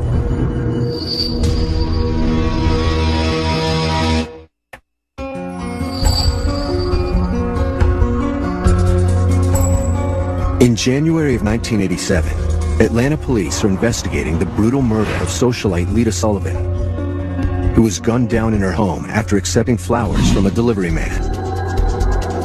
We were pretty convinced that when the crime occurred, it occurred very quickly. So I doubt very seriously if there was enough time for anybody to go in to commit a robbery. But with just a composite sketch of the shooter to go on, authorities continue to question Lita's friends for any information on who might have wanted her dead. Most homicides are not solved by DNA, bloody fingerprints, computer records, cell phone records. Most homicides that are solved, they're solved because people talk. People who know about the crime talk about it. Lita's best friend, Poppy Marable, informs police that Lita and her husband Jim were in the middle of a messy divorce after a turbulent 11-year marriage. She goes on to say that she wouldn't be surprised if he had something to do with the murder. Whenever you have a woman who's murdered and she's been going through a nasty divorce, right away the husband will pop up. Detectives soon trace Jim Sullivan to Palm Beach, Florida, where he's been living since he and Lita split up 2 years earlier. He indicated he was home alone that morning and actually took a couple of phone calls. According to her estranged husband, Lita had been doing a lot of partying and had dated several men since their separation. He suggests that any one of them could have something to do with her murder. When you have multiple friends and partners, that elevates the risk, and so the circle... Marvin Marable was working directly with Thomas Bruce Henley and Clinton Botts. But that association soon unravels as both ex-cons are cleared of any participation. All of that information was checked. They were interviewed, interrogated, they were polygraphed, we did search warrants, and we used every investigative technique available to us. With no evidence that Marable was involved either, police find themselves at another standstill. But the ex-cop remains a person of interest. When we're looking at she opened the door to receive some flowers, and before she could even take them in her hands, she was shot and killed. Normal people are puzzled over how someone else who acts and looks normal could be so vicious, could commit such an evil, immoral act. He would call me, tell me that he's gonna kill me.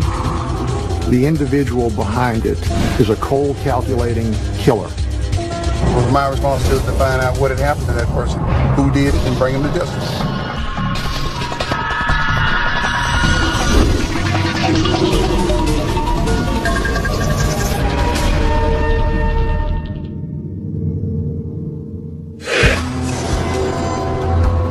It's a cool January morning in the exclusive Buckhead district of Atlanta, Georgia.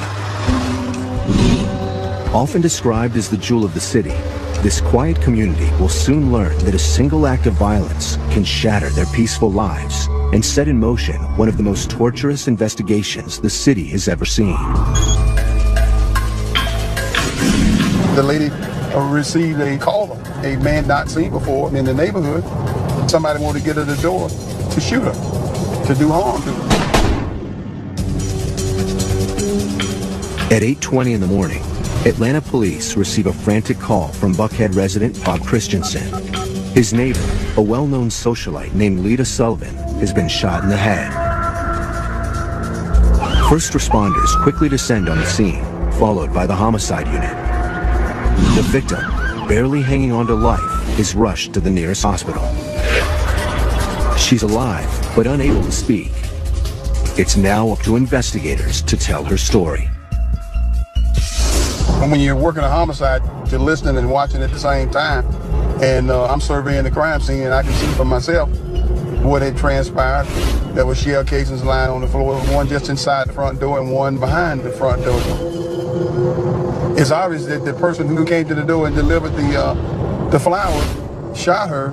She had a chance to retreat into her house because she got about maybe 12 or 15 feet back into her house before she was hit.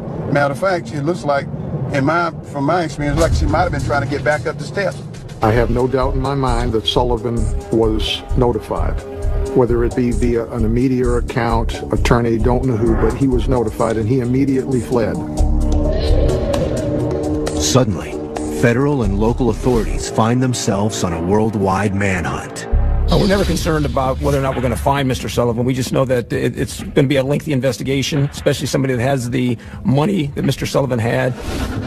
With his millions of dollars, Sullivan could realistically be anywhere. And by 2002, all leads have gone stale.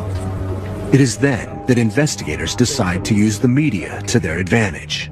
America's Most Wanted has always been a friend of law enforcement. They've always been very helpful in assisting and locating fugitives, especially fugitives that are very difficult to catch. In the program's wake, 3 different tips come in from Thailand. When Thai authorities investigate, they discover that Sullivan had in fact entered the country in 1998 and has been living in an upscale beach community ever since. His neighbors are shocked to learn that they have a suspected murderer in their midst. On July 3rd, 2002, Jim Sullivan's long holiday finally comes to an end. He was in total shock and disbelief that he had been located and continued to deny any involvement in the murder of his wife. 19 years since Lita Sullivan was shot and killed, the wheels of justice finally begin to turn when Jim Sullivan finds himself back in a U.S. courtroom. But he's still defiant, pleading not guilty, and maintaining his innocence to the bitter end. These people don't look like monsters, but there's something inside them that's broken. They have these terrible personality disorders that don't manifest itself until they commit these crimes. And then we're left wondering, how could anyone do such a thing?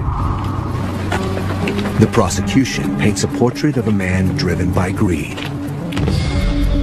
He felt that his financial well-being was more important than his wife's life. So that the only way he could get out of this was to have his wife murdered. He could see no alternative. And so he had her killed.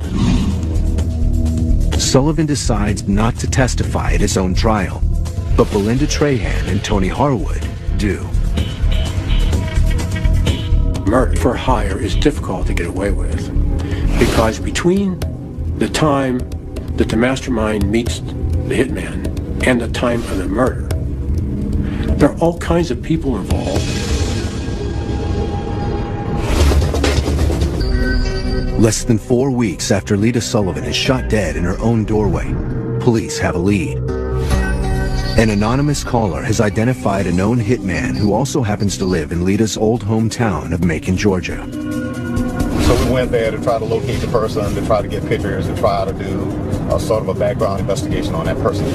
We found out that he actually died while he was in jail. Make a long story short, that turned out to be a dead end. It's another blow to the investigation, and once again, police find themselves back at square one.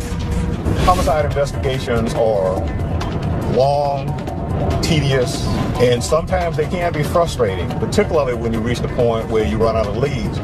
The good thing about homicide investigations is that they're never closed, and there's always the possibility that one day you'll get that bit of information that you need to solve the case. But just as the case appears to have gone completely cold, police receive another promising tip. In about 1991, Johnny Austin Turner, a career criminal, came forward with information that Clinton Botts and a Thomas Bruce Henley were involved in the Lita Sullivan homicide. We deemed it to be credible, and we certainly pursued it with a vengeance because no one at the time was in custody.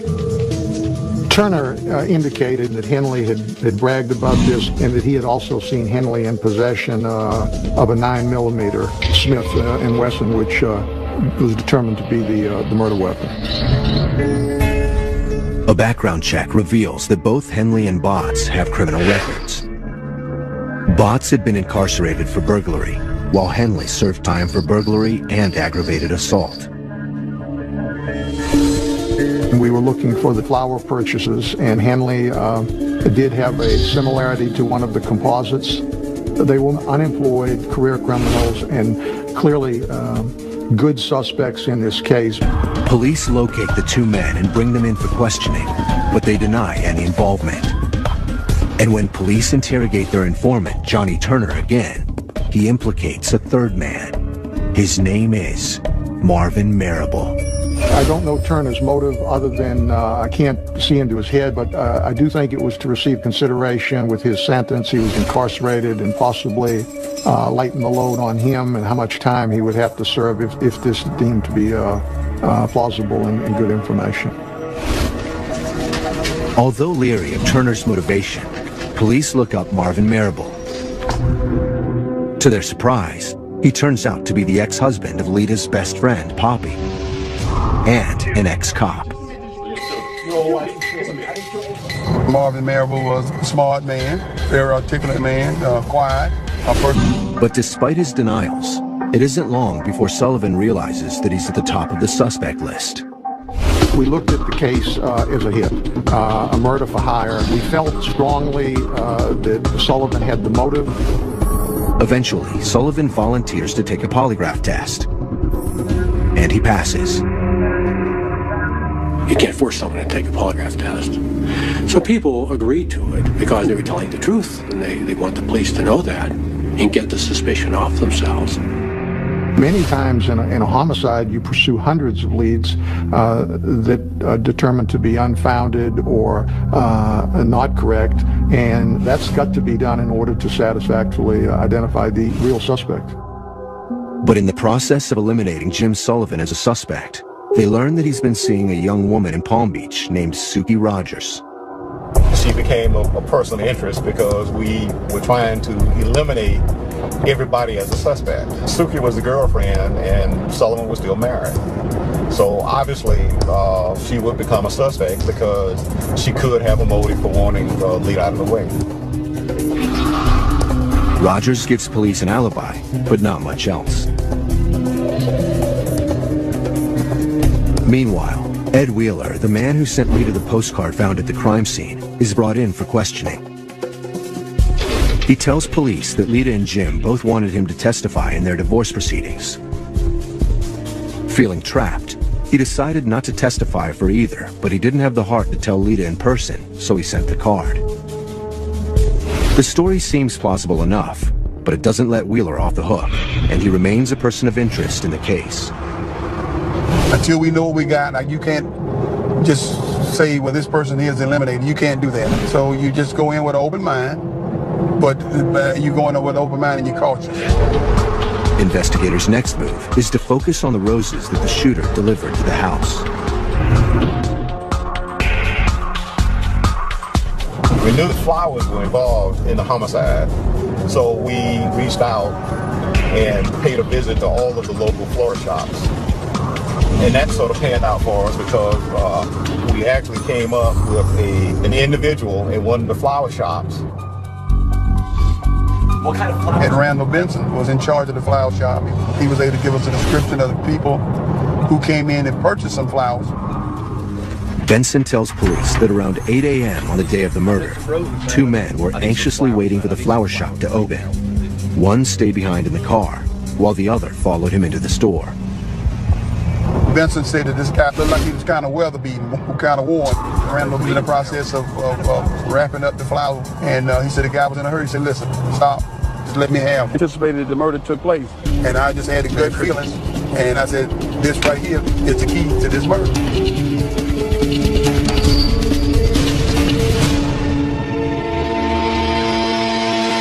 You throw like a girl. Wednesday. Women are better multitaskers than men. A myth-busting battle of the sexes. I'm so lost. All New Mythbusters, Wednesday at 9 on Discovery. In 1991, Atlanta investigators looking into the murder of Lita Sullivan uncover evidence of a strange telephone call made to Lita's husband Jim shortly after she was killed. They are hopeful it will serve as compelling evidence in the civil and federal trials against him. And when authorities track down the source of the call, it only deepens their suspicions. Some anonymous person picked up, and the person replied and said, no, man, this is a rest stop. It's up 85 outside of Swan, outside the Falcons training camp. The phone records put the time of the call at exactly 45 minutes after the shooting. So as a next step, investigators map out the route between Lita Sullivan's condo and the rest stop where the call took place. We had a stopwatch.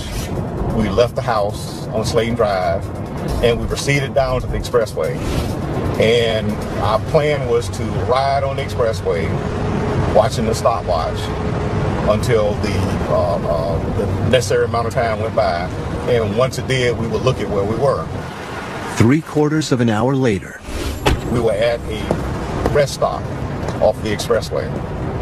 We went to the first payphone, and to my surprise, it actually matched the number that was on the phone records that we had obtained from Jim Sullivan's. Police theorized that the shooter used the payphone at the rest stop to let Jim Sullivan know that the deed was done. Merry Christmas. The telephone call was quite short. We're talking about less than a minute. Perhaps just long enough to call and say, it's done, we left. Though compelling, the dots connecting Sullivan to Lita's murder are sketchy at best. And Jim Sullivan remains unruffled when confronted with the information. He has no trouble discrediting it, pointing out that he has many friends in Atlanta and that the call could have come from any of them. He also uses the results of his polygraph in his defense. When people lie, the stress of lying shows itself physiologically in their cardiovascular system, heartbeat, pulse rate, and their breathing patterns, and other involuntary physiological indicators. So the polygraph is based on the idea that it is stressful to lie, and the instrument picks up evidence of that stress. Lead that we needed. So we followed each one of them as they came in to put together a puzzle of what transpired.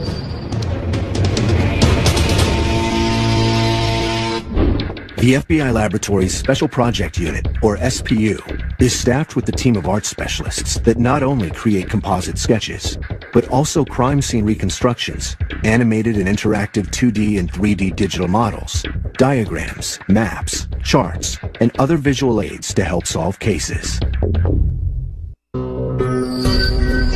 Less than 4 weeks after Lita Sullivan is shot dead in her own doorway, police have a lead. An anonymous caller has identified a known hitman who also happens to live in Lita's old hometown of Macon, Georgia. So we went there to try to locate the person, to try to get pictures, to try to do a sort of a background investigation on that person. We found out that he had actually died while he was in jail. Make a long story short, that turned out to be a dead end. It's another blow to the investigation, and once again, police find themselves back at square one. Homicide investigations are long, tedious, And sometimes they can be frustrating, particularly when you reach the point where you run out of leads. The good thing about homicide investigations is that they're never closed, and there's always the possibility that one day you'll get that bit of information that you need to solve the case. But just as the case appears to have gone completely cold, police receive another promising tip. In about 1991, Johnny Austin Turner, a career criminal, came forward with information that Clinton Botts and a Thomas Bruce Henley were involved in the Lita Sullivan homicide. We deemed it to be credible, and we certainly pursued it with a vengeance because no one at the time was in custody. Turner indicated that Henley had bragged about this and that he had also seen Henley in possession of a 9mm Smith & Wesson, which was determined to be the murder weapon. A background check reveals that both Henley and Botts have criminal records. Botts had been incarcerated for burglary, while Henley served time for burglary and aggravated assault. We were looking for the flower purchases, and Henley did have a similarity to one of the composites. They were unemployed career criminals and clearly good suspects in this case. Police locate the two men and bring them in for questioning, but they deny any involvement. And when police interrogate their informant, Johnny Turner, again, he implicates a third man. His name is Marvin Marable. I don't know Turner's motive other than I can't see into his head, but I do think it was to receive consideration. Next, investigators bring Lita's neighbor, Bob Christensen, in for questioning, since he was the one who called police in the first place. Still reeling from his neighbor's death, he reconstructs the series of events leading up to the 911 call.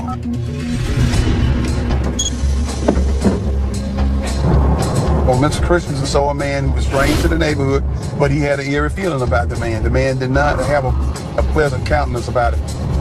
And he stared at him. And stared at him to the point where it frightened him. Unnerved, Christensen decides to mind his own business. But just moments later, he gets the shock of his life. He heard the shot. He saw the man exit, and he went to Lita's door, and that's when he found Mrs. Sullivan lying in the floor, wounded. Christensen gives authorities the first big break in the case, a detailed description of the assassin. But investigators know it's too early to point the finger at any one person, yet. Everybody at that point is a person of interest. I can't eliminate anybody because I don't know anything about anybody.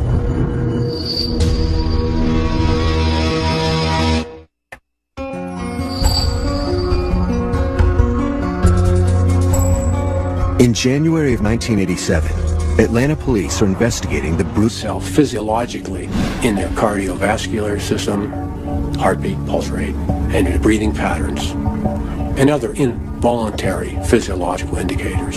So the polygraph is based on the idea that it is stressful to lie, and the instrument picks up evidence of that stress.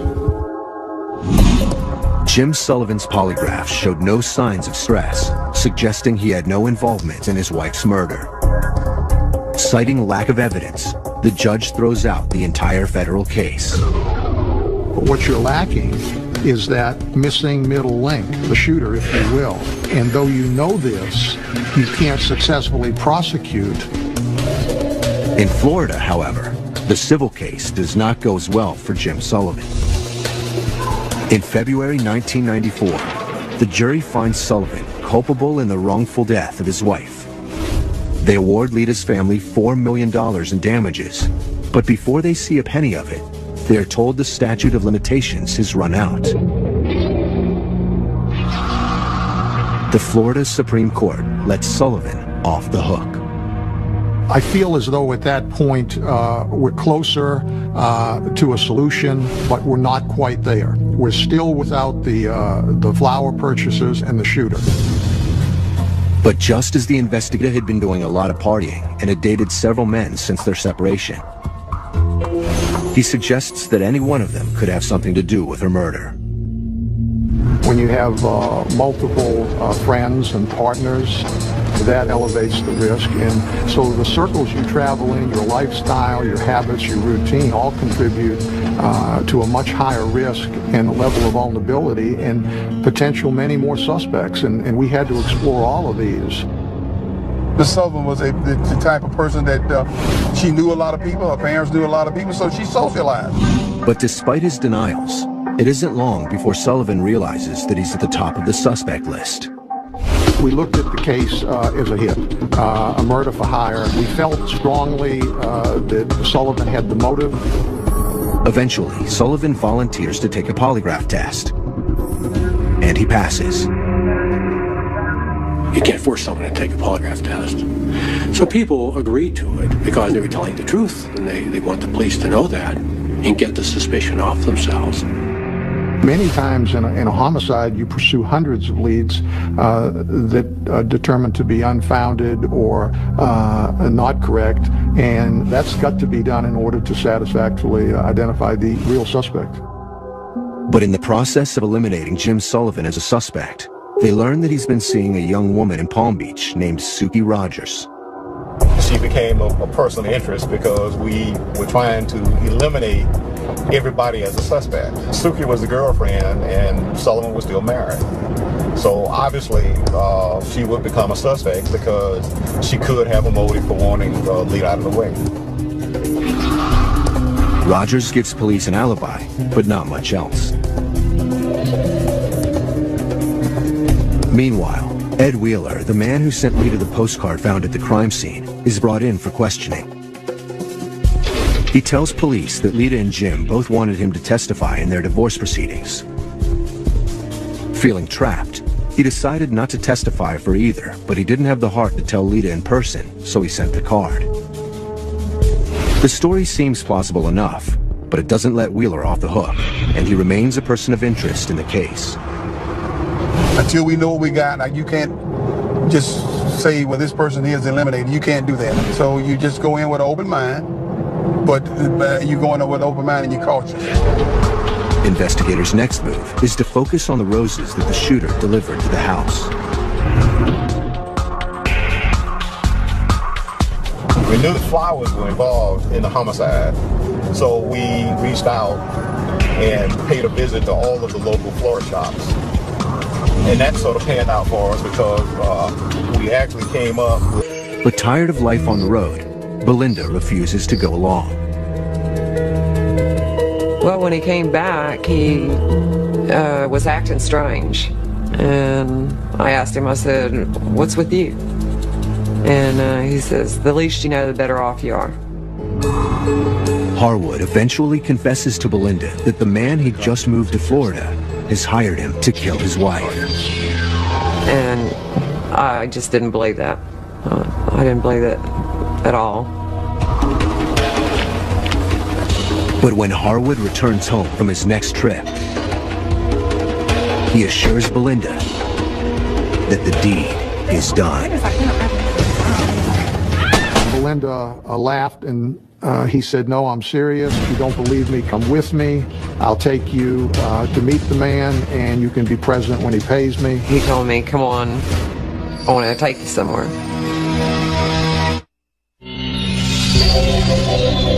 In January 1987, a skeptical Belinda Trahan travels to a Florida diner with her boyfriend, Tony Harwood. He insists he's there to get paid for killing a rich man's wife, but Belinda isn't buying it. In comes this guy, tall, lanky guy, and he just didn't look like he belonged there. He looked like he belonged, you know, on a yacht. And he looks over at Harwood and he says, "What is she doing here?" And Harwood says, "It's okay." Then the man pushes a folded newspaper across the table to Harwood. And there's a large envelope in there and it's got money in it. And he just fanned it. And then I thought, oh my God. Oh my God. Now I'm in fear for my life. Terrified, Belinda leaves Harwood and flees back to her hometown in Texas. He would call me, tell me that he's gonna kill me, he's going to kill me, he's going to do this and that. He has always threatened me, called me constantly since 1987. You know, I was afraid. Investigators then ask Belinda if she can identify the man who paid Harwood that night at the diner. When I pointed him out, they asked me how sure I was of it, and I said, I'm 99% sure that's him. Belinda identifies Jim Sullivan, Lita's estranged husband, as a mastermind behind her cold-blooded murder. I was the only one that could link the face of Sullivan to Harwood. Investigators waste no time devising a trap to snare Harwood. Later, Lita lay bleeding on her foyer floor with those same roses by her side. Ronald Benson was brought down to the homicide unit where he was able to work with an artist to give us a composite drawing of the suspect.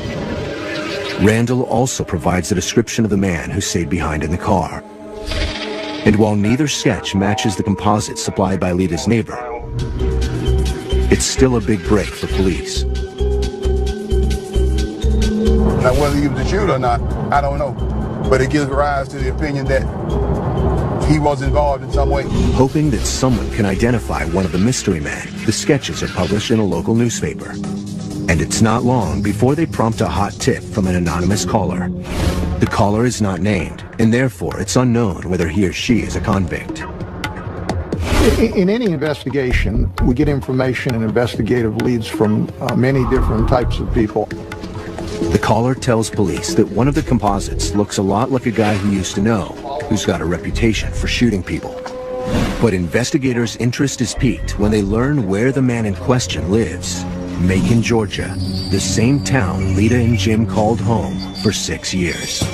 The investigation was an open book, and everybody was a suspect, and every lead could have possibly been the lead that we needed.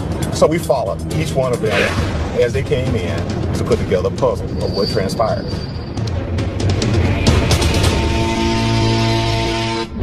The FBI Laboratory's Special Project Unit, or SPU, is staffed with a team of art specialists that not only create composite sketches, but also crime scene reconstructions, animated and interactive 2D and 3D digital models, diagrams, maps, charts, and other visual aids to help solve cases.